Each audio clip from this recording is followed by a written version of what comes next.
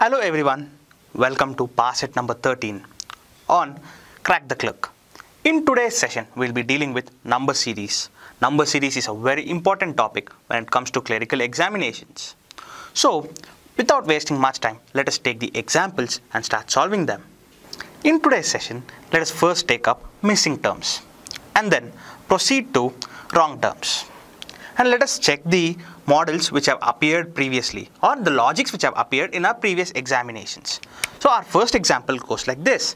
The first term here is 3, then 4, 12, 45 and 196. So when we check the first term and the last term and take the difference between them, the difference is not very big. The difference is small. Whenever there is a small difference, what do? We start checking if the numbers are increasing or decreasing. See here, the number 3 is becoming 4 and then 12 and then 45 and then 196. The numbers are increasing. So let us see if they're increasing gradually or drastically. So 3 is becoming 4 and then 12. There is an increment of 1 and then 4 to 12 there is an increment of 8. So again, let us move on to the next one. 12 to 45. 45 minus 12. 45 minus 10 gives me 35. Minus 2 gives me 33. So there is an increment of 33. Incremented by 1, 8 and 33. So it is not step-by-step increment, whereas it is drastic increment or uneven increment. So what can we write here? So let us start comparing the first term and the next term instead of taking the difference between the two. So when we compare 3 and 4, what is 4? 4 is 1 greater than 3. It can also be written as 3 into 1 plus 1, which is nothing but 4, isn't it? Yes. So what about 12? How can we write 12 in this logic? So let us say our second term is 4 into 2. Here it is 1, here it is 2. 4 into 2 is 8. So 8 plus 4 gives me 12. Isn't it? Yes. So 4 into 2 plus 4 is giving me 12. So let me check for the next term. So what is my third term here? Third term is 12. So let me write down 12. Here it's into 1. Here into twice, into thrice. So what is 12 into 3? 12 into 3 is 36. So what do I need to add to 36 to get 45? I need to add 9 to 36 to get 45. So I've got my 45 here. So let's not move on to 196. It is complicated calculation. Let me stop here and start analyzing this.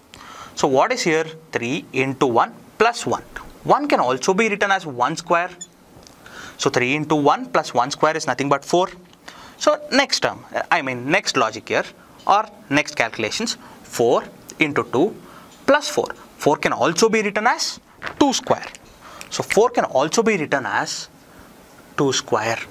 So 4 into 2 plus 2 square. See these two terms? These two terms are same. These two terms are same. So we are taking this term and squaring it and adding it to this product. So what are we getting? 4 into 2 plus 2 square is 12. So next term, 12 into 3, 9 can also be written as 3 square. Yes. So if I take 9 and write it as 3 square, if I add 9 to this product, I'm getting 45. What about my next term? So what is my term here? 45. So 45 into 4.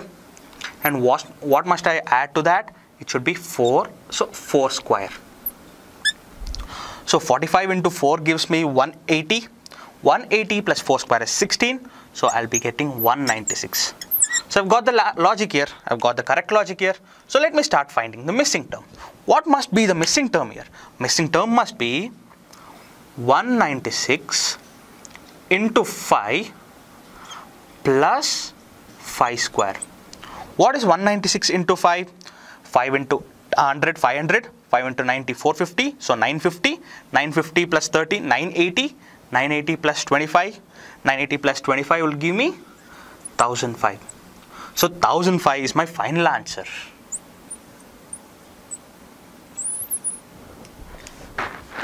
So when you start complicating the problems or the logic gets complicated, there must be different ways in which you need to write or different angles in which you need to think so that you can write down the logic in this ways as well. Let us move on to our next example here. So when we see this series, the number 16 is the first term, it is going on to increase and become 4600, and there is also a missing term here. So when you see such series, what do? You take the difference between the first term and the last term.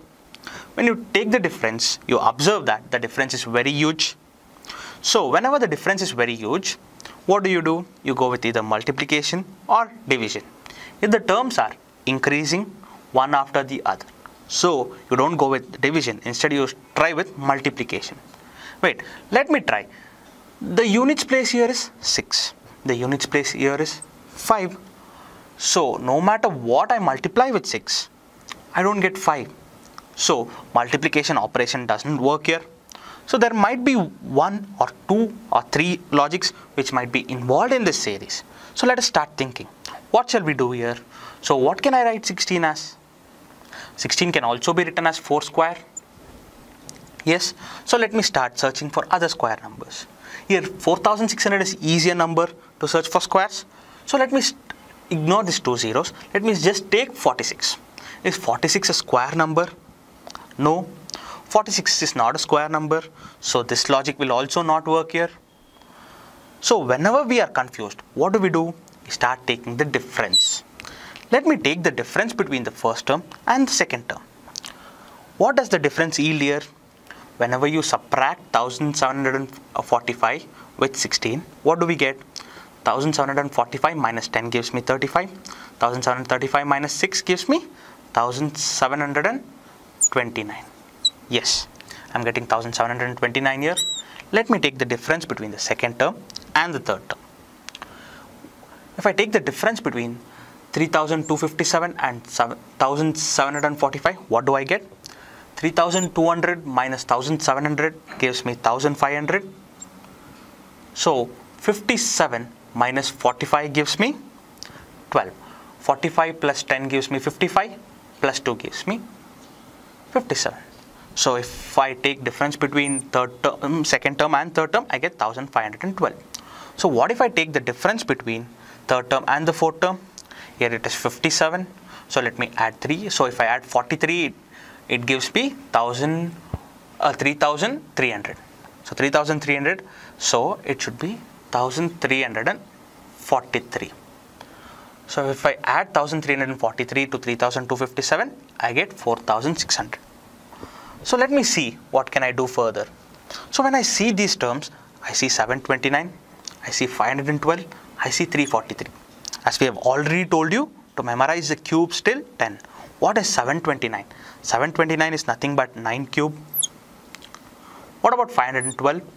512 is 8 cube. What is 343 here? 343 is 7 cube. So I can write these as 1000 plus 729. Let me change the marker. If I write this as 1000 plus 729, what do I get? It would be 1000 plus 9 cube. Similarly for this, I can write them as 1000 plus 8 cube, and then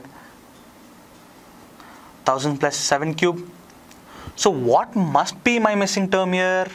The difference between 4600 and my missing term must be 1000 plus 6 cube. What is 6 cube? 6 cube is 216. So I must be adding 1216 to 4600 to get my missing term. What if I add 1216 to 4600? What do I get? 4600 plus 12,200 gives me 5800, 5816. So 5816 will be my final answer. Let us move on to our next example here. When we start looking at the terms, it's 9.5, 1.5, 11, 12.5 and 23.5. When you see these terms, it is very easy to identify that. Check the first number and the second number, try to add those. 9.5 plus 1.5 is giving me 11.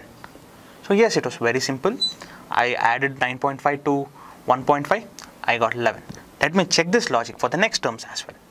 So what if I add 1.5 to 11? If I add 1.5 to 11, I get 12.5. Yes, I'm getting this logic to be right. So let me check for the next term as well. What is 12.5 plus 11? 12.5 plus 10 gives me 22.5 plus 1, 23.5. Yes, so the logic is working everywhere. So what do I do to get my missing term? I have to take the previous two terms and add those two. So let me take 23.5, add it with 12.5. 23.5 plus 0.5 is 24. 24 plus 12 gives me 36. So my missing term here is 36, and that's my final answer. This problem here was quite simple. Let's move on to our next example and start checking those. So when we see the numbers here, 84, and the next one is 42, and then 28. So what is 42 when compared to 84? 42 is half of the first term. So 42 is half of the first term. 84 into 1 by 2 gives me 42.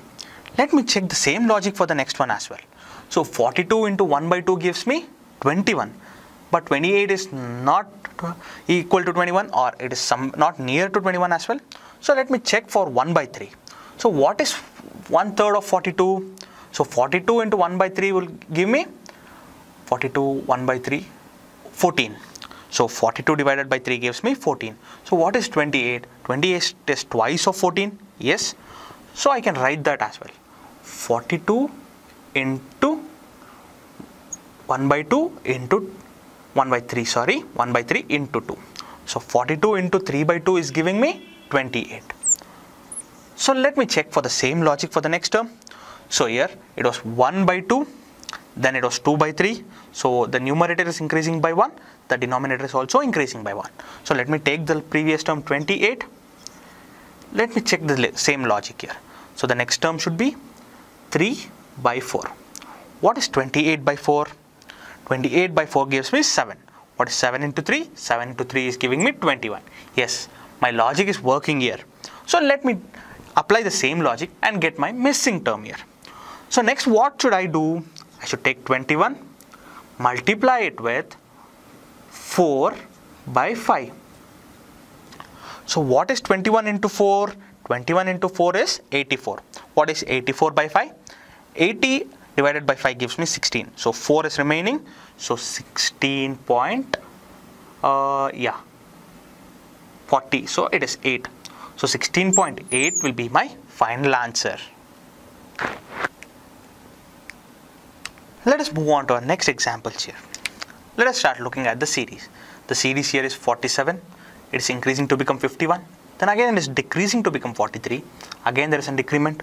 Again increment. So there is no fixed logic followed here.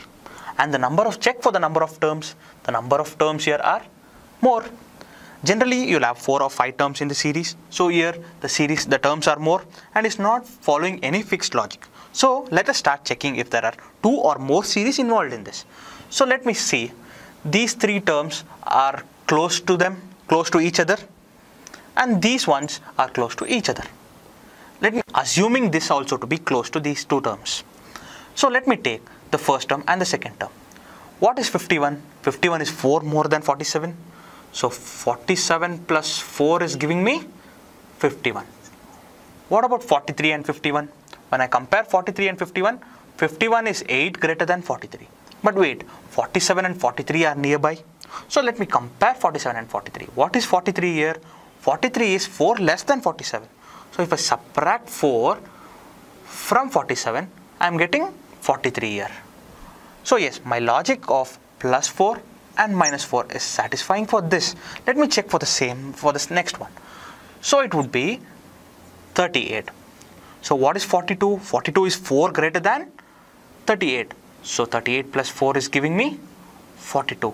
Yes, it is following the same logic. So what must be this missing term here? Missing term must be 38 minus 4. What is 38 minus 4? It is 34. 34 is my final answer. Let us move on to our next example here. When you start looking at the example, even this question has many terms. Let me see if they're gradually increasing, decreasing, or whatever it is. So 16, then it is becoming 20, increasing to become 22, and then again there is a decrement. then there is a decrement and increment. So they're not following any fixed logic here. So what must be there? There might be 2 or 3 logics involved like the previous one. Let me see which are the terms which are closer to each other. 9, 4 and 14 are close to each other. So yeah, 14, 10 and 18 are also closer to each other. So let me assume this also would be closer to each other. So let me start solving for this. So when I see, let me start coming from the behind because there is a question mark in the beginning or the missing term is at the first place. So let me start solving from the end. So what is 9 and 4? 4 is 5 less than 9. So what is 4? 4 is 9 minus 5. So I'm getting 4. So what about 14? 14 is 10 greater than 4, but when it compare with 9, 14 is 5 greater than 9. So 9 plus 5 is giving me 14. Let me check for the same logic here. So 14 minus 5, no, here 14 minus 4 is giving me 10. So here it was minus 5, here it is minus 4. Let me check for the next term as well. 14 and 18 when I check them. So what is 18? 18 is 14 plus 4. So that would be 18. So here it is minus 5, here it is minus 4. What must be here? It should be minus 3. So this term should be minus 3. So let me consider this term to be x. So x minus 3 should be giving me 16. Let me verify that with the next step as well. So what is this? X plus 3 should give me 22. So what would be the difference between 16 and 22 if there is minus 3 and plus 3 as difference here? The difference should be 6, isn't it? Yes. So 16 and 22, the difference is 6. Therefore, x is nothing but it is 3 greater than 16. What is my missing term here? The missing term here is 3 greater than 16, which is nothing but 16 plus 3, which is giving me 19. 19 is my final answer. In today's session, till now, we have been dealing with missing terms. Now let us look at wrong terms here. So let me take my first example on wrong terms here. What is the series here? The series goes like this. It is 21, 23, 29, 47 and 78. All are close to each other or somewhere nearby each other. And what is the difference between 21 and 78? The difference is not very big. So let us start taking the difference between the successive terms. So when I take difference between 21 and 23, what is it? I get 2 as my difference. So what if I take a difference between 23 and 29? 29 minus 23, I get 6 as my difference. So what about 29 and 47? 29 plus 8 gives me 37. So 18 gives me 47. So what if I take difference between 47 and 78? 47 plus 1 gives me 48 plus 30 gives me 78. So the difference here is 39. When you see these numbers, what can 2 be written as? 2 can also be written as 2 into 1. Isn't it? Yes. What can 6 be written as? 6 can be written as 2 into 3. What about 18 here? 18 can also be written as 2 into 9. So see these terms here. It is 21 into 1.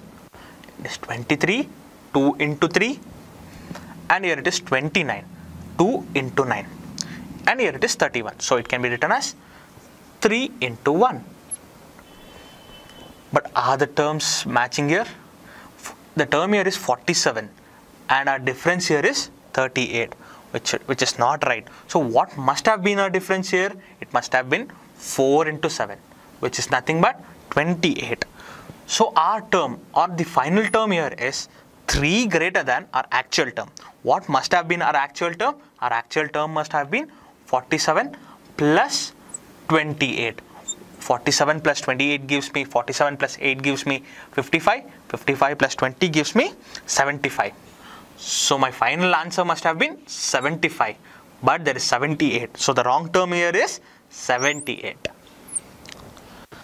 Let us move on to our next example here. When you see such series, it is 1 by 16, 1 by 3, 1, again 1, 0, minus 1 and minus 16. There is no fixed logic here. So what's happening? Whenever we see the terms here, it is square term and there is another square term here. So let me start writing them as terms of squares. So what can I write 1 by 16 as? It can be written as 1 by 4 square. What can 1 by 4 square be written as? It can also be written as 4 to the power minus 2. Yes. So what can 1 by 3 be written as? 1 by 3 can be written as 3. What's happening here? The bases here are decreasing. The powers here are increasing. So what must be my next term here? It should be 4, 3. So it should be 2 to the power minus 2 minus 1. So it should be 0. What is 2 power 0? It is 1. So I'm getting it right. So my logic is right. So let me start checking for the next term as well. So the bases here are decreasing. So it should be 1. So the powers here are increasing. So it should be 1 again. So what is 1 power 1? It's again 1. What about my next term? Again the base here is decreased and the power here is increased. What is 0 to the power 2? It is 0. So I'm getting the right one. So what about my next term here? Next term here should be 0. So minus 1 the whole power 3. So what is minus 1 cube? It is nothing but minus 1 itself. So what about my next term? It should be minus 2 to the power 4. What is minus 2 to the power 4? Minus 2 to the power 4 should be 16. Yes, minus 2 to the power 4 is 16. But what do I have in my equation here? I have minus 16. Any negative number to even power is always positive. So my answer must be plus 16. Whereas there is minus 16 here. So this would be my wrong term. Let us move on to our next examples here. When you see the terms like this, so let me see. Let me start writing 7 and 22. How can I write 22 with respect to 7? It can be 7 into 3 plus 1. So whenever you see small terms, the difference cannot be properly identified. So instead, let me take the middle terms here. What is 60 and 144? How can I write 144? 60 into 2 is 120. 120 is near to 144. So 60 into 3 is 180. Again, 180 is also near to 144. But let me check with 120 first. So 60 into 2 gives me 120. So what should I add to 120 to get 144? I should add 24. So if I add 24 to 120, I get 144. So let me check for this once again. So what must be here? I should be multiplying this term 22 with 2. So let me do that first. 22 into 2 would give me 44. So 44, what if I add to 44? I get 60. 44 plus 16 gives me 60. So it's plus 16 here. Have I got some logic here? No. Let me start checking for the next as well. So what should I do? I should multiply the first term with 2. So 7 into 2. That would be 7 into 2 is 14.